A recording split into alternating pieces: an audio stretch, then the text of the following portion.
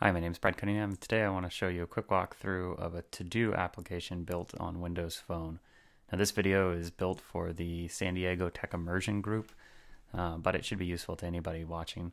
What we're going to do is walk through a simple application architecture for this app, and we're building this application in the context of cross-platform mobile development. So we're going to start with Windows Phone as our first platform, and then we're going to port this same application over to Android and iOS by using the Xamarin Tools.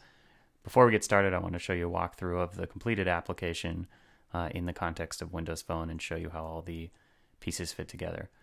So the first thing I'm going to do is open my project here that I have, and we preface this with tig.todo. And for those of you that aren't part of the TIG group and are wondering maybe where you can get this code, we've hosted this on GitHub publicly, so you can feel free to just clone this repository. If you navigate to GitHub and search for TIG cross-platform mobile, you should find our repository here. Clone this entire repository down to your desktop, and you should be able to follow along with the same code that we're using. One thing to note, that this application is built and leverages the portable class libraries. That's a function that's not available in the Express version of Visual Studio. So if you followed an earlier video of mine, getting started with Windows Phone development, that video used the Express version. This project will not open correctly in the Express version because of the use of portable class libraries. We'll talk more about the PCL in later videos. If you're in Visual Studio 2013, one nice new feature is the Git tools that are integrated directly into the Team Explorer window. So when you come into Team Explorer from the home screen, you can add a new Git repository, and from there you can clone the TIG repo straight off of GitHub. So you wouldn't even have to navigate to github.com. You could do it all within Visual Studio. So once you open this solution, what you'll find is that there's two projects in here. One is called todo.common and the other is called todo.windows phone 8.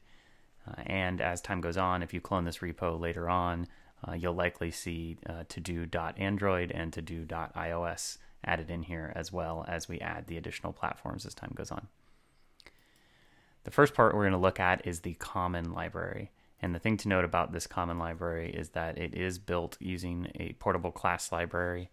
We did that simply by coming into our solution and saying add new project, and from the new project we went and made a portable class library. Not just a normal class library, we wanted something that's portable, so that allows us to target Windows Phone, Windows 8 potential if we wanted to, and then in the future we'll be able to target Android and iOS through the Xamarin Tools by having a portable class library. So in the properties for the project, if you right click on properties for the common project, you'll see the target frameworks is an option, and this is specific to portable class libraries. This is where you can choose what your target frameworks are. As we move on in this series and add Android and iOS, we'll have additional options here to target those platforms as well. So that's the first thing to note. This common project is a piece of code that will be shared across all the platforms. We'll look at the UI here in a minute for Windows Phone, and that will be UI that's specific to an individual platform. So the first thing we're going to need to do is build some core functionality of our app that will be shared across all. What I'd like to do first is run the application and show you a quick overview of what it is. It's very simple, and then we'll dive in and look at the individual pieces of code that make this up and which pieces are shared and which pieces are specific to Windows Phone. So what I've done is just run the emulator from inside Visual Studio, pressing F5 or clicking on the play button. If you saw my earlier video, you'll be familiar with this and what the emulator is. This is booting up the Windows Phone OS. We'll wait just a minute and it should be ready. Okay, the OS has come up here and now it's deploying our application to the phone. And you can see that from inside Visual Studio down here in the footer, it's telling us what it's doing. And now the OS is launching here. See our loading screen, and now we've landed on our page. So we've got a simple page here that says to-dos. We've got a text box that has some data entry and an ability to add. A couple of quick notes about the emulator, some additional tips. If you need to do text entry and you're on your keyboard, your physical keyboard, it's kind of annoying to have to point and click here. So if you press page down on your keyboard, that actually hides the on-screen keyboard, and it allows you to type on your regular physical keyboard like I'm doing now, instead of having to click on the on-screen keyboard. To bring that on-screen keyboard back up, you would just press page up, and that would enable the on-screen keyboard. Now when I click here, I've got an on-screen keyboard. I like to press page down and keep that on-screen keyboard off because it's just faster to type.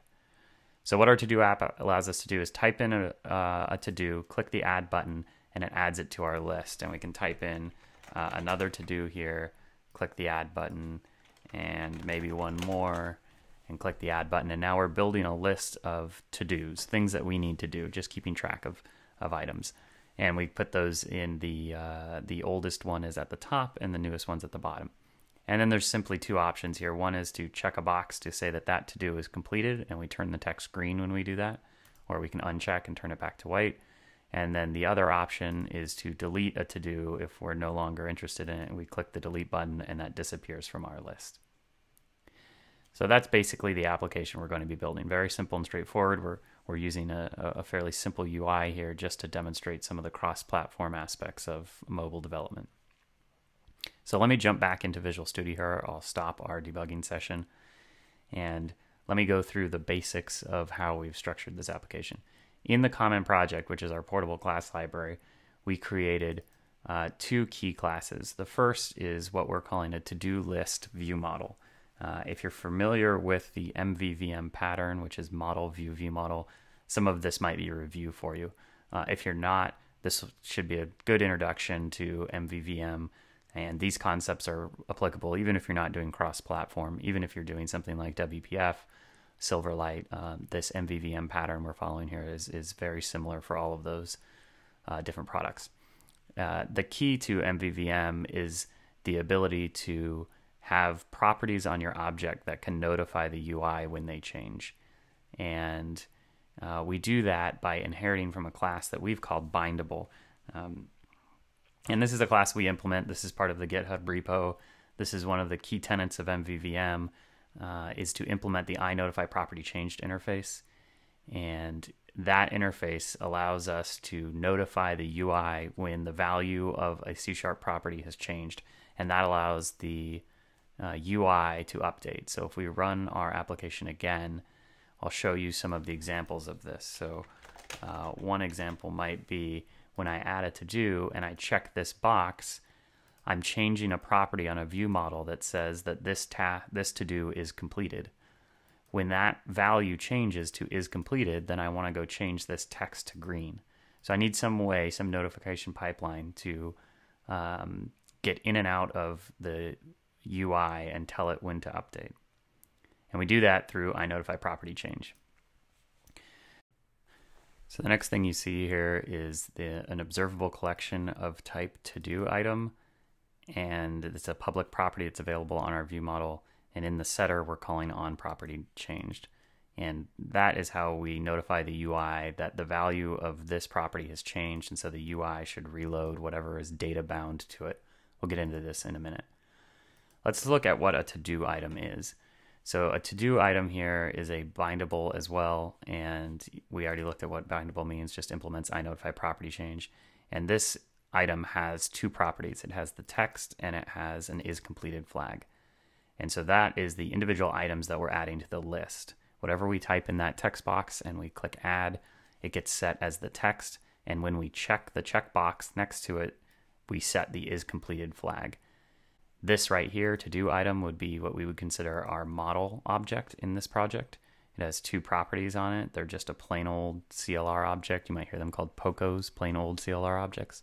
And these are just simple types, a string and a Boolean, with getters and setters on them. In our MVVM pattern, our VM, our view model, is what we started looking at here, the to-do list view model. It contains a collection of our model objects. And we wrap that in an observable collection, which is specific to the view layer, to be able to notify of changes inside the collection when items get added or removed from the collection, like they would when we delete a to-do item. That would notify the UI for us. So far we've been in the common project, and that's shown us our model, which is to-do item, and our view model, which is to-do list view model. The next piece, or the last piece of the MVVM pattern, would be the view. And the view, in the case of Windows Phone, is always going to be some sort of XAML file. It's going to be the actual markup that shows the UI. So in our to-do.windowsphone8 project, we have a mainpage.xaml. and main-page.xaml is the view we were looking at when we ran our application. We start simply with a grid and some rows. The layout of the XAML isn't so important. The things that we want to look for is how we're data binding the view model properties to our UI. Okay, so the first thing we're looking for in our view to figure out how it's data bound to our view model is this binding keyword. And we see this show up in two places in our view right now. The first is binding, and this path is equal to add command, and we can see that that's on a button called add. So we know that's our add button, and when we click on it, we're going to execute the add command. So we're binding the command property of a button to the add command property on our view model. The next place we see binding is on an items control, and we're binding to a path is equal to to-do items.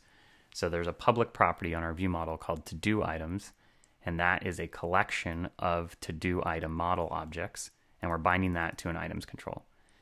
And we know that this binding is pointing to our view model because we're looking for where the data context is set. If we look all the way at the top of the page here, you can see that right in XAML, we're setting the data context property equal to an instance of our to-do list view model. So when we see this and we say that the data context for the whole page, the entire phone application page's data context is set to an instance of to-do list view model, we know that everything within the page, which is all of this XAML in here that I just collapsed, everything in there is looking at the to-do list view model when we do a binding. So if we see, for instance, here we see binding path equals to-do items, we know that we need to go look at the to-do list view model and find its to-do items public property.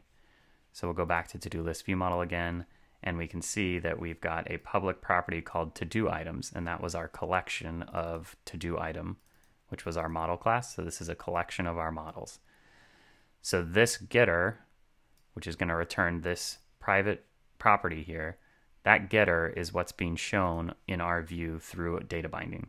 Okay, so what we know is that when the view model is newed up for the first time, this list is set to an empty collection. So we're setting the private property underscore to-do items equal to a new observable collection of to-do item paren, and we're not adding anything to it. That means that when the app runs the first time, I'm going to go ahead and run it one more time, the list that we're showing in the items control is empty. And you can see that because underneath our text box, there's no items showing in our list. And that's because we data bound to an empty collection to start. The next piece we're going to look at is the data binding for the command when we click the add button.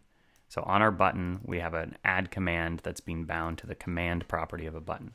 This just means that when you click add, we want to fire a method that's in our view model.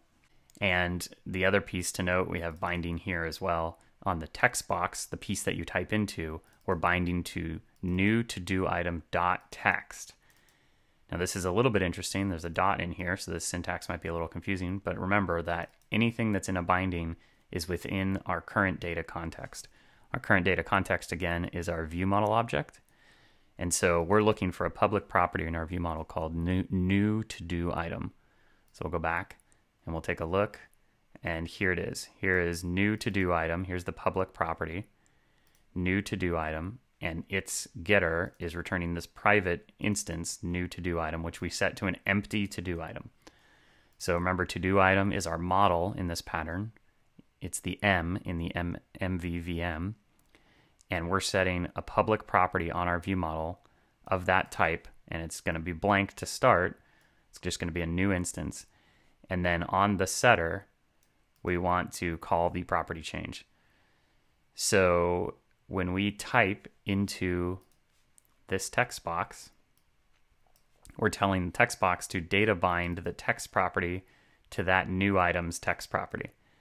So as soon as you start typing, we want to push the data from the UI down into the property on the view model. And that would be what's called a two-way binding. And in TextBox, the default is a two-way binding. So you may not see this mode always specified, but it's specified here just for clarity.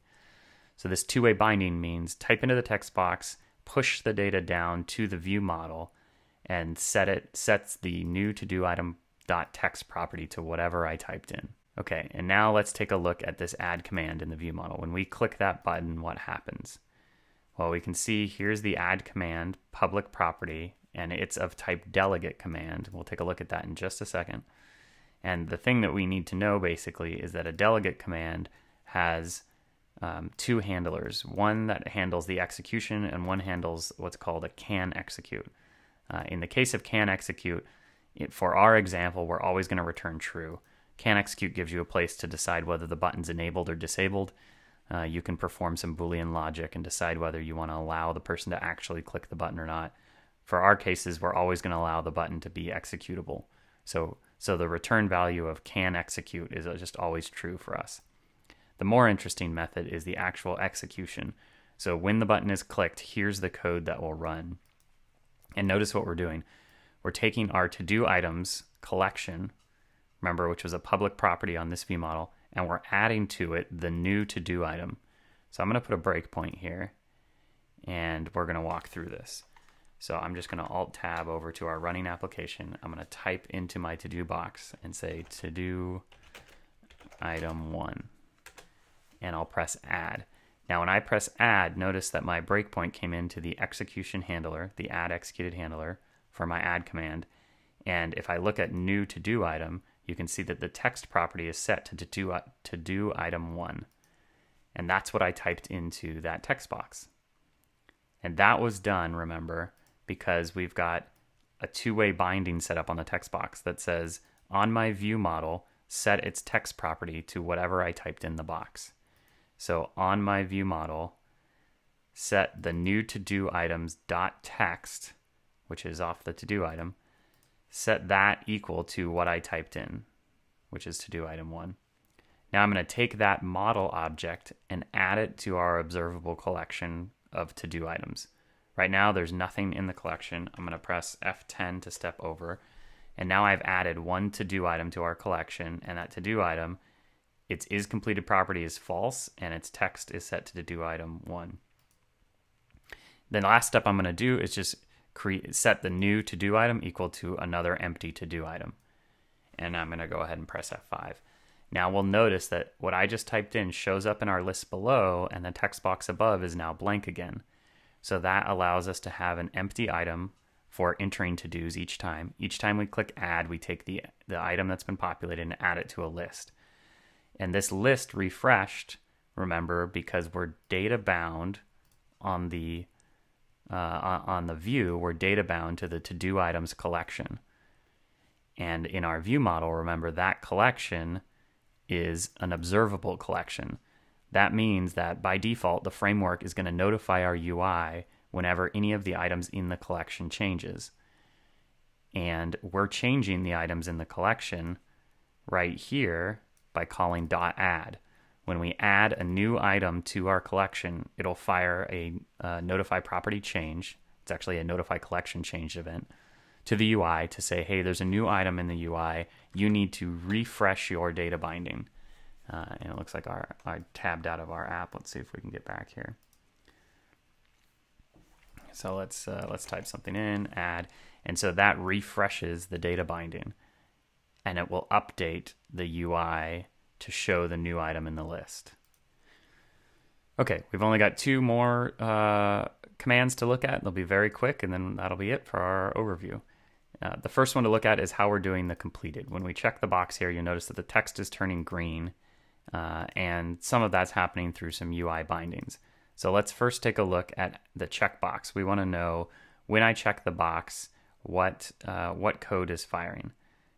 So we know that those checkboxes show up, and let me Alt-Tab back here. These checkboxes show up for all of our items. So if I just keep typing a bunch of items in here, you can see I get a checkbox for each one, and I can check them independently.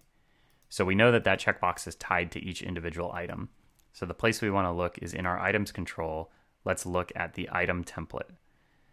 So we want to look at our items control, which is showing all the to-do items, and we want to look at what is the UI for each of the items.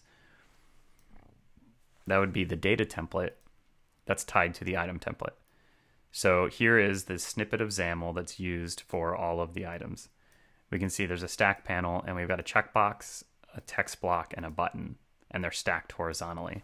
So if we go back and look at our UI, stacked horizontally, checkbox, text box, or text block, and another button. So it looks like we're in the right place. Now we start looking for bindings. So is checked is bound to is completed, and it's a two-way. So remember that our data context is our view model. So now we're looking for a public property called is completed on our view model. So we'll flip back to our view model, and we'll look here for is completed, and we don't see it. So this is where some people might get tripped up. The thing to note in our view is our items control, the entire control, its data context was the view model. It was the full collection of to-do items. But once we're inside an individual item on the items control, the data context has changed. Because think of it like a for each loop. So for each to-do item in to-do items, do this. So when you're inside that loop, the context that you're dealing with is the individual item, not the whole collection. So now all this UI, when we say binding, this is bound now to an individual item that's in this list. So let's go back to our view model. We'll look at our list of items. Here's our overall list, and our individual items are to-do items. So I'm going to press F12 to just go to definition, and now we're inside of an individual to-do item. Now we see an is completed Boolean. Okay, now when we go back to the view, this starts to make sense. The is checked on the checkbox is set to is completed. So as you check and uncheck that checkbox, it turns the Boolean flag on our model to true or false, depending on what you're doing. Now, that makes sense. So again, our to-do item, we've just got a Boolean. We're just setting it to true or false based on when you're checking. So we're binding the UI to a Boolean property inside our to-do item. The next piece is the text block. The binding for the actual text is the text property on the to-do item. So again, binding path equals text. And so we look back at our to-do item. Here's the text property. That's how we're showing the text.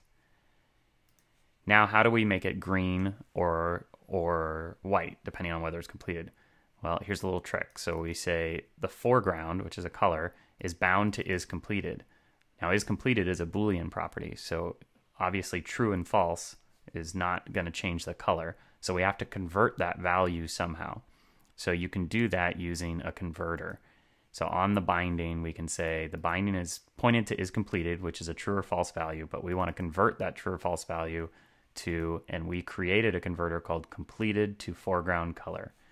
And if we look up in the resources for this page, you'll see here is a reference to our completed to foreground color converter. We can just press F12 there and go to definition. And if I look in the Solution Explorer, if I say View Solution Explorer, you can see right here under our Windows Phone project, we have the completed to foreground color class. This is simply implementing the iValue converter interface that has two methods, convert and convert back. You're almost never implementing convert back. All we care about here is to convert. We know that we're getting a Boolean in, a true or a false. We need to parse that Boolean and then make it the color that we want.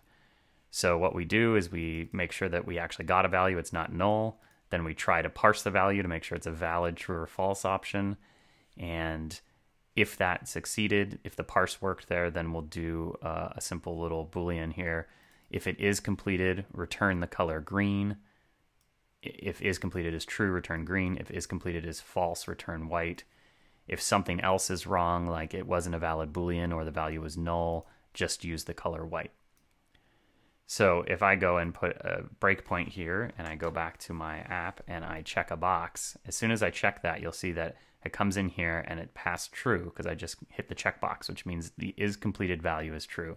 And so now we're going to step into this code and we're going to say, well, is completed is true. We're going to return a solid color green, press F5, and that's how it's green. Let me take this breakpoint off and show you again. Uncheck it, it goes to white. Check it, it goes to green. So we're just converting our Boolean to a color. This is a view-specific logic we're doing here, and it's done through data binding. So back to our view again. We're data binding the is completed flag of the current to-do item. Remember, for each to-do items for each to-do item in to-do items. That's how you can think of this template. So we're on an individual item, we're binding its isCompleted flag, and we're converting a Boolean to a color. And we wrote that conversion logic in what's called an I-value converter. Okay, and the last piece to look at is the delete. And at this point, it should be pretty straightforward. Delete's a button, it's got a command. Now, one tricky bit here is, remember, inside this data template, if we were to say path equals delete command, if that's all we said, it would be looking for a delete command property on the to-do item. And that's not where we want the delete. Each item doesn't need to know about its delete. We want the overall view model to handle deleting. So we need to somehow go find the data context that is the view model and bind to that instead. So in Windows Phone, you're a little limited in how you can navigate the data bindings. But one thing you can do is bind to another element on the page's data context. So we're just going to bind to the content panel. We just say element name equals content panel, which is the root grid here. Its name is content panel. So within this binding, we say go up the tree, find this element, which is a grid, and use its data context, and then find its delete command.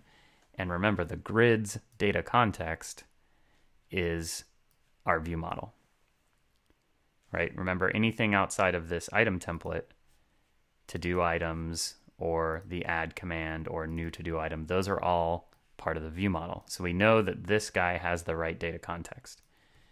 Inside of our item template, our data context for this is an individual to-do item.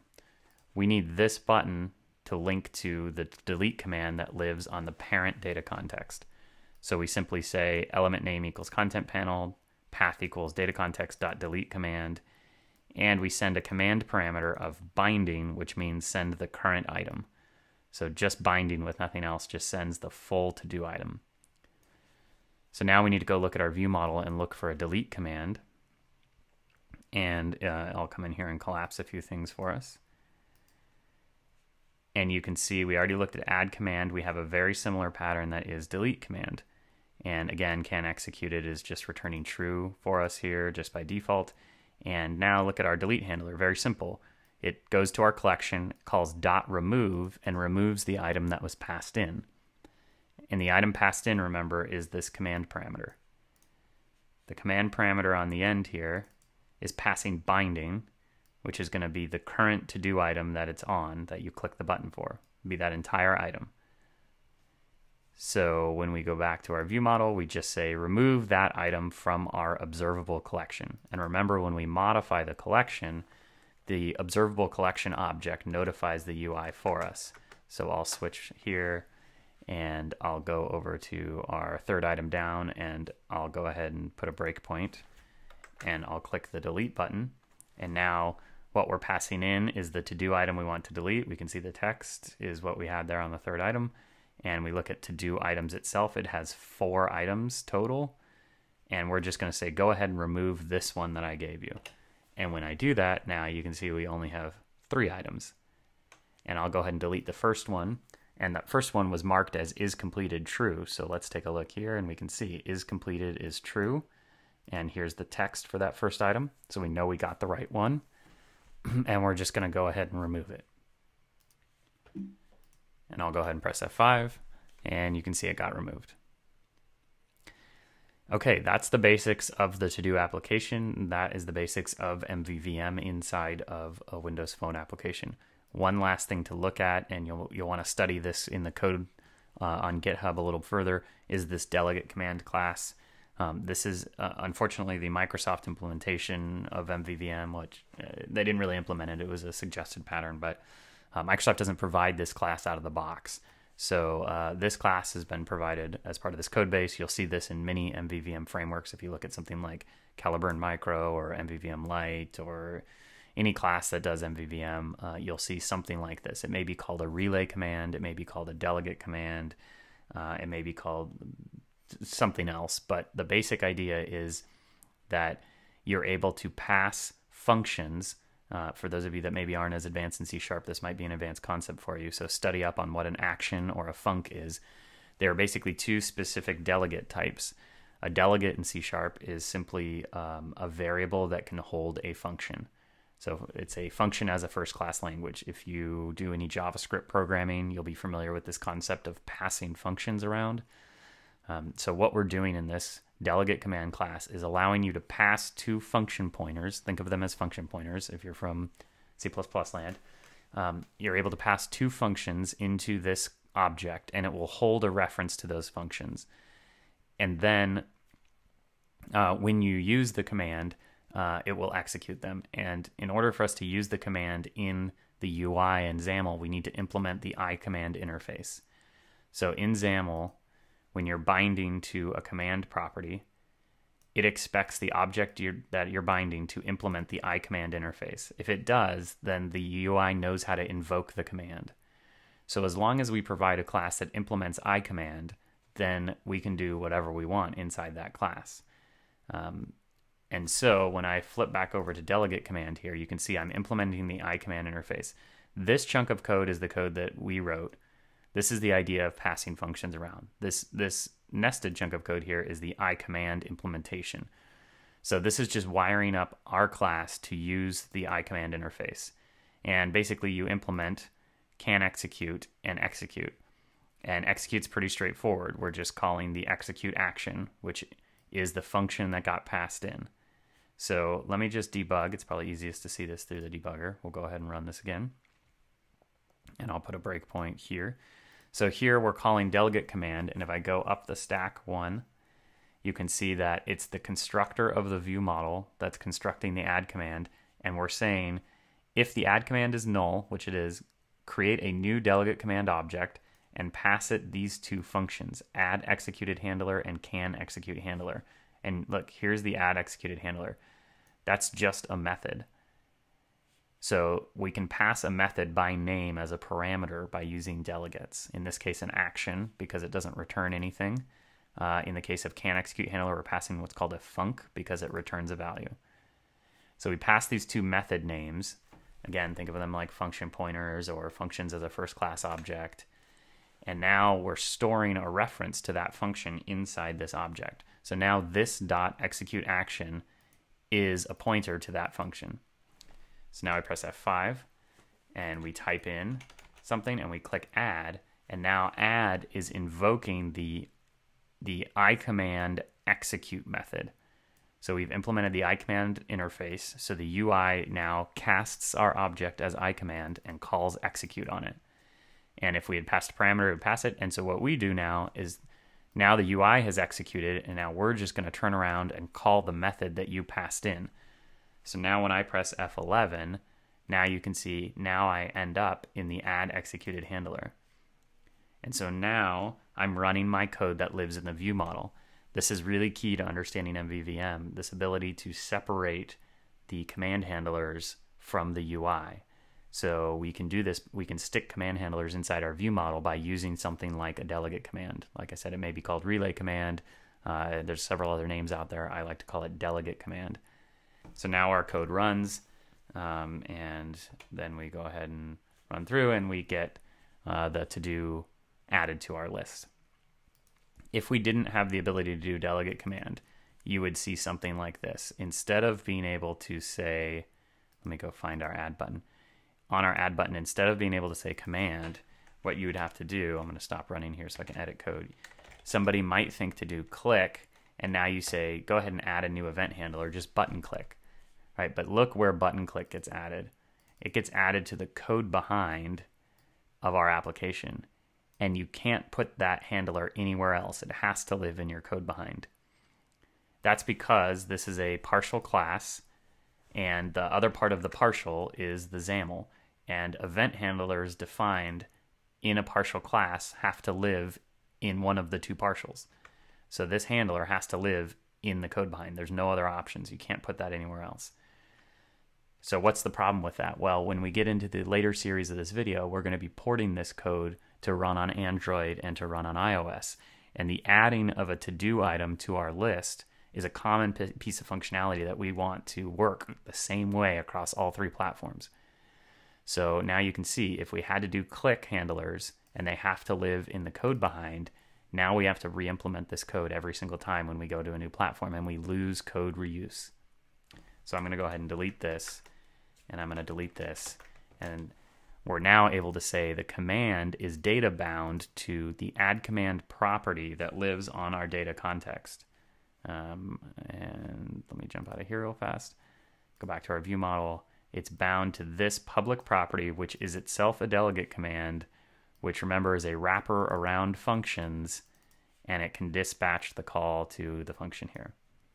So that's how the delegate command plumbing works. We'll dive into this a little bit further in future videos, and when we get into building this application for other mobile platforms, it should make more sense. Again, if you're not part of the San Diego Tech Immersion Group and you're in the San Diego area, I highly recommend that you join us. We're starting our new track January 22nd, 2014, and you can get all the information for the group if you go onto the web and you look up sdtig.com. You can get all the information that you need right here on the homepage. It explains where we meet and when we meet. So if you're in the area and you'd like to join us, it's free to come. We'd love to have you. And we meet once a month, and we're starting this new cycle on January 22nd, 2014. If you're not in the San Diego area, but you still want to follow along with this video series, you can get the code from a GitHub repository.